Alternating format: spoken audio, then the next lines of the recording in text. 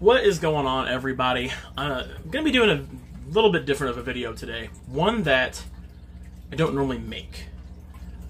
See, on this channel, we like to cover fun things. We like to talk about positive things. And I don't really like getting into YouTube drama. I just don't. But in this instance, this YouTube drama does impact everyone. Now, I want to make something very clear. We are not a big YouTube channel. We're not even a mid-sized YouTube channel. We're a very small YouTube channel. And yes, I do count a channel that has 1,100, subscribers. 1,120, I think, is where we're at right now. Maybe a little bit more. As a small YouTube channel. To some, that might seem like a lot, but it's not. It's I assure you, it's really not in the big state of things. But I don't care who listens to this. I don't care how big this video gets, if it even gets views at all.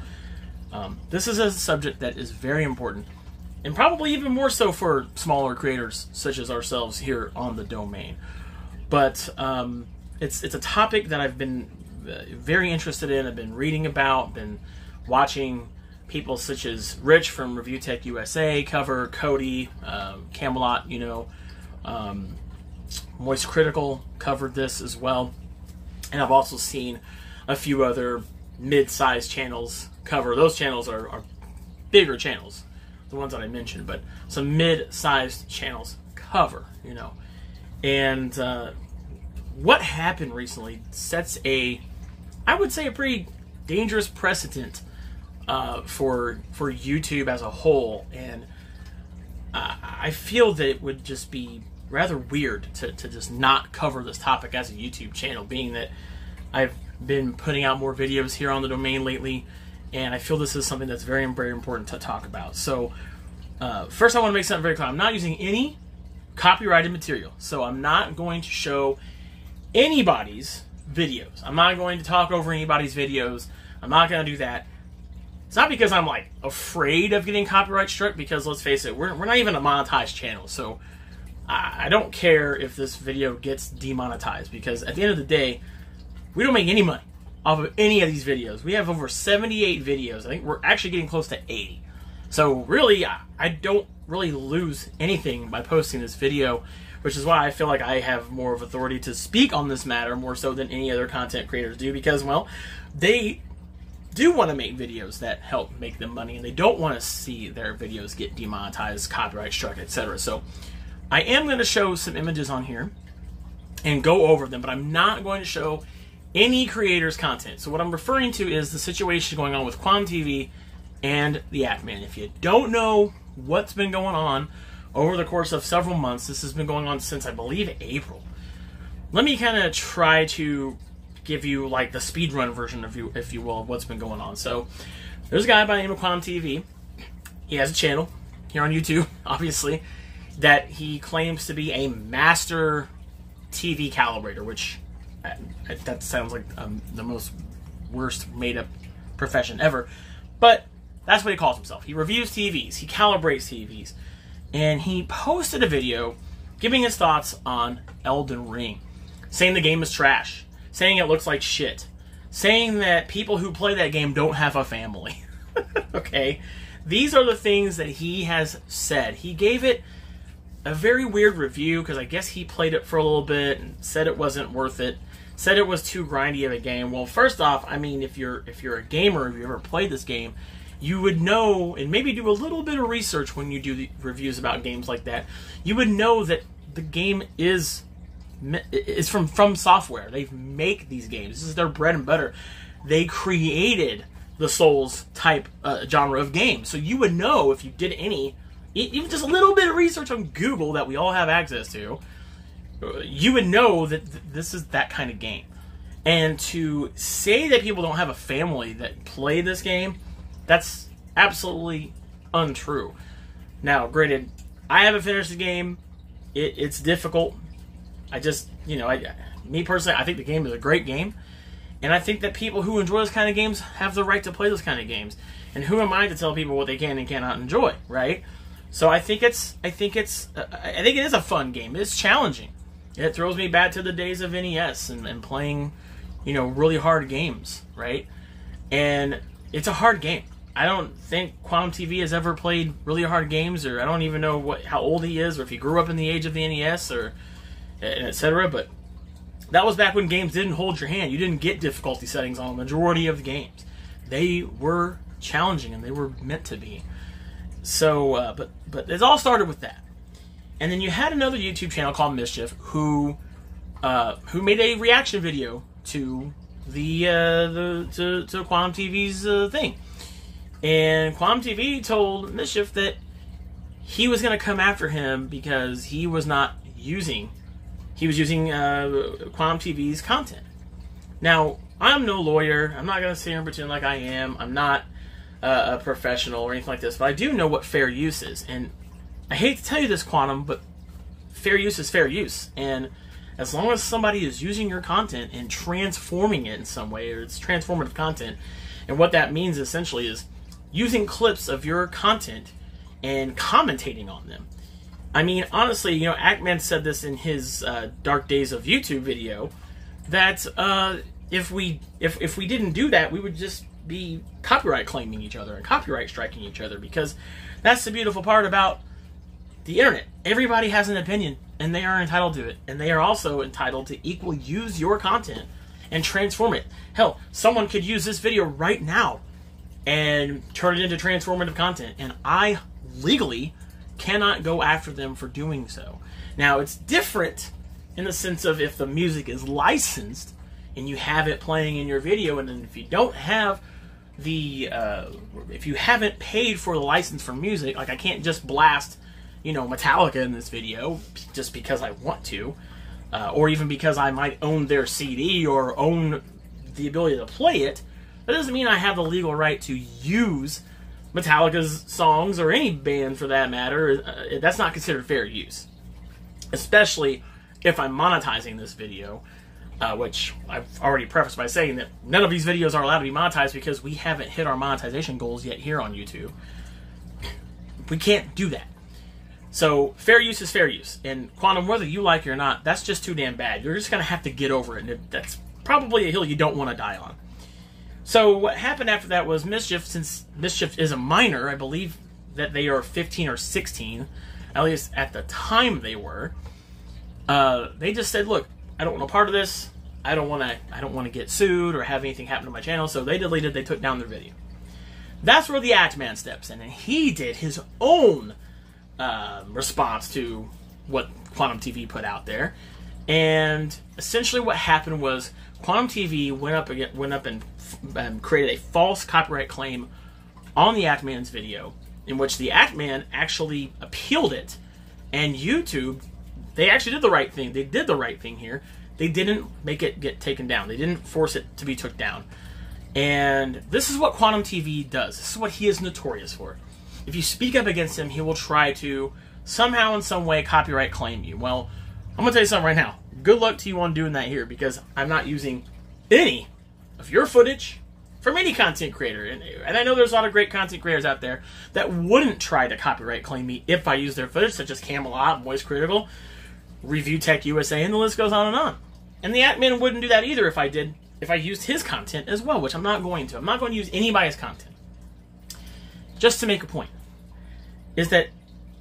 And so what ended up happening was, Act-Man did that, and then he made another video. He made a video calling out all these things that Quantum TV has done. And I'm going to go over a few of these, and these are some of the things I am going to show here on this video. So follow along with me as we take a look at a few of the offenses that Quantum TV has done, or just one of the major offenses anyway. It's the major one. I'm not going to go over every single thing that he has said that he has said and done, but we'll go over this right here. So there was a Twitter of Lucy O'Brien, one of the actors that was involved in The Last of Us Part 2, which dealt with some very heavy LGBTQ things in the game. And it's Shannon Woodward hugging, I forget the actor's name that plays Ellie. They're in a church, so excuse me for that. And they're hugging. They're dancing, right? Quantum TV used to have a Twitter account, and this was back in June of 2018. And he says, "You have LGBT kissing in church, but we're bigots for rejecting this hateful content. Ugh. Why weren't you a Pulse victim? Shaking my head. The world would be a better place without you. Boycott. Hashtag boycott. Hashtag the LGBTO of us." I mean, really? That's what he said. He has also made some other disparaging remarks as well, which I'll find here in just a second for you. But at the end of the day, he has said some very ridiculous things across the internet. He has made some comments that are very, very anti-LGBTQ. And the thing is, he's allowed to say things and yet not get held accountable for those things. He even has a secondary YouTube channel, which I'm not going to link here. I'm not going to tell you the name of it, where he has referenced Review Tech USA and basically calling him a child predator. And there's a video that has Chris Hansen on it. That's on the thumbnail, which I'm not going to show any of this here because I'm not going to show any content from another YouTuber from the platform itself. I'm not going to do that here. But he is essentially calling Review Tech USA all because he watches Mischief and talked to Mischief, a minor. He considers Rich from Review Tech USA Rich as a child predator. Like, what? What kind of crazy take is that? I mean, I don't understand. What happened was Ackman made a second video, called out Quantum TV for all these shenanigans over the years that he's made.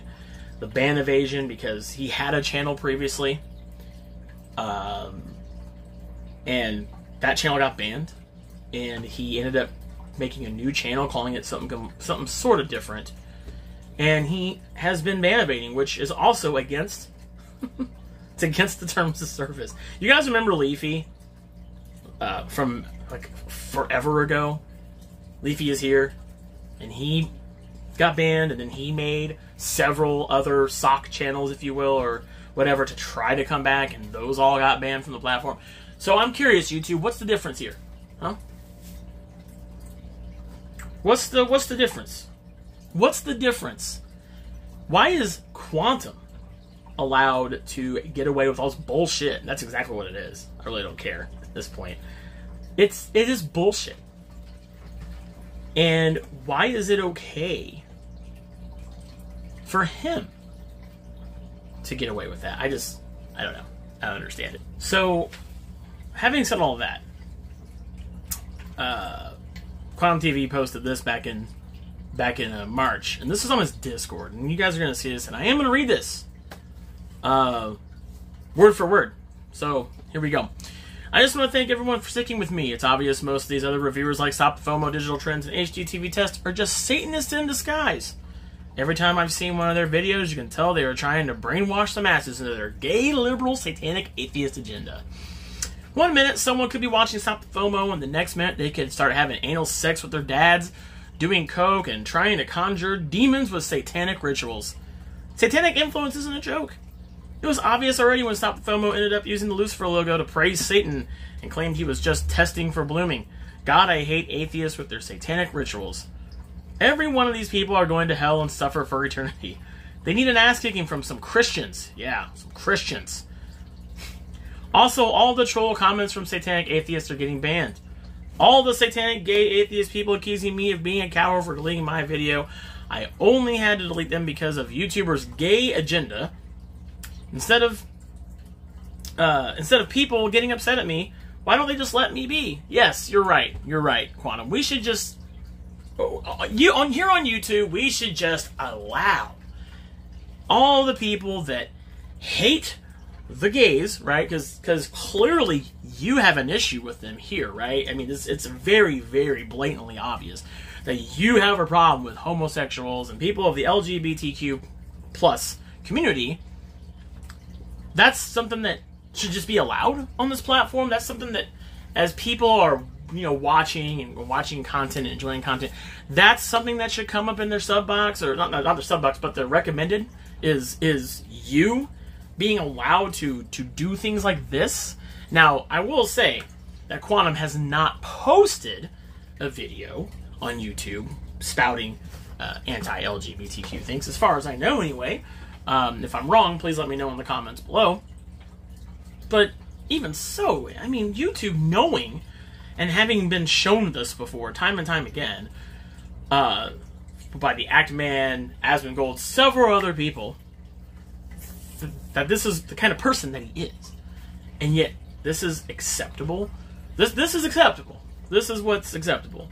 I'm not going to read the rest of that because I just don't want to get more into the weird shit and the backhanded things that people like him say. You know, oh, we got to stay strong. God loves you. That's like, when there are some people, and I'm not going to get into religion on this channel. We're not going to go there. But when people say that, it's almost as if they're saying bless your heart. And if you know what I mean by that, you know exactly what I mean by that. If you know, you know. But that's something he posted back in March on his Discord. He has also posted a slew of other things on his Discord about anti-LGBTQ statements. He's even made some racist statements from time to time.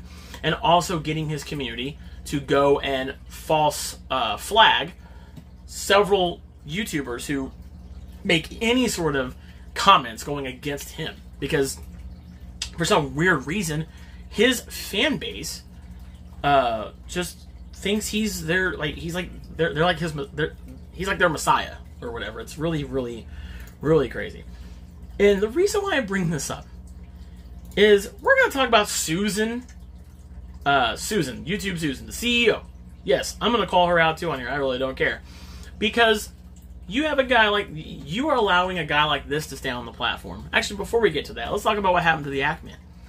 The Actman ended up actually getting, he made a video called, he made a video called The Dark Age of YouTube.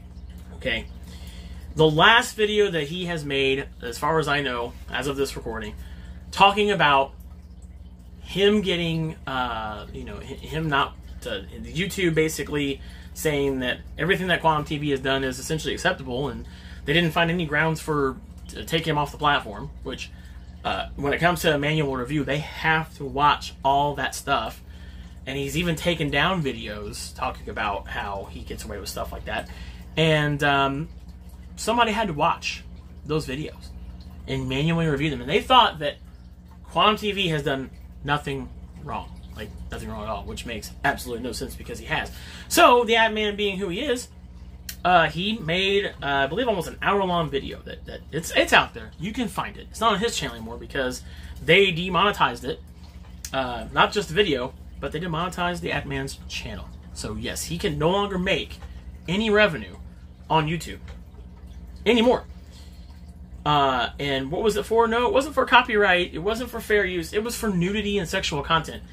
Which, after watching the video, it was because he put a cucumber in Quantum TV's mouth. That's all he did. That's all he did. That's all he did.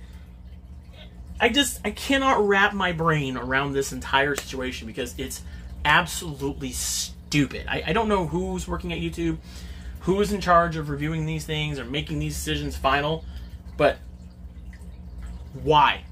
Okay? But the irony is that Actman got demonetized. He got demonetized from YouTube. He made a he put out this tweet, which you'll see here. He put this out on yesterday, yesterday afternoon. It says, my YouTube partner just reached out to me to inform me that at some point I will be removed from the YouTube partner program and my channel will be completely demonetized. I'm going to continue working with my partner on this matter. All video plans will be put on hold. So he has not made any videos since, right? So YouTube decides to stand with Quantum TV, which is absolutely insane. I don't know why they would stand with Quantum for being the kind of person that he is. Quantum TV would later, or I'm sorry, Ackman would later post at 5:29 p.m. yesterday, almost 24 hours ago, that he shared a screenshot. You guys can see this here. That he said the channel is officially demonetized. So that means he can no longer make any revenue as a YouTuber on his own channel, no matter what. Now, from what I see, it's still under review. But here's the messed up part. Okay. We're going to go back to Susan. Remember I was going to talk about Susan. Susan's the CEO of YouTube, right? She had the audacity, after all this was while all this was going on, mind you, yesterday, okay, to post this tweet. And you'll see it here. This month, we're celebrating the ways hashtag Pride brings love, light, and hope to the LGBTQ plus community. Learn more about our hashtag YouTube Pride Challenge in support of the Trevor Project, the history of Pride, music playlists, and more. And there's a link you can go to learn how you can engage with YouTube, which is so fucking ironic, about Pride. Like, hello? Are you... That is the most tone-deaf thing you could do on YouTube. Is as the CEO, as the highest high up that there is in the company. Are you that tone deaf that you would post that while in the middle of this all going on? This was literally out like 24 hours ago. This was yesterday when Susan posted this, and it just irks me as how can you post something so you can't say that you are celebrating Pride and supporting and trying to give love, light, and hope to the LGBTQ community when you have an individual that is one of the most outspoken anti-LGBTQ people on the platform that there is, and you allow that person to stay on the platform. That doesn't make any sense. And the reason why this sets a dangerous precedent for YouTube is because if a guy like Quantum TV can make all these false copyright claims on all these people, and I wouldn't be surprised if they try to do it to this video, and I really don't care. It's not like I make money. I'm not making money off this video. This is free. We don't make any money on this YouTube channel. We don't. All the video content we put out, we are trying to get monetized. I will say that, but this is all these videos. Almost 80 of these are we don't make money. Okay. And but I can't help but not want to speak out about this, because this could happen to a channel like ours. This could happen to channels that are newly partnered, that hit all 4 goals and got the 4,000 watch hour, public watch hours, and etc. And what if they want to make transformative content and they run into a person like Quantum TV who decides to make false copyright claims, which is supposed to be perjury, by the way, according to YouTube's terms of service. But there has been an update while I've been recording this video, and we'll get to that. So I'm going to show you guys something that I saw that the Atman just posted, and here it is. So there's an update, and it's from Team YouTube, and you'll be able to see it here right now. So they responded to the Ackman. They said, as discussed, your YouTube partner program suspension followed your now deleted tweet threatening to dox the families of YouTube employees and creators.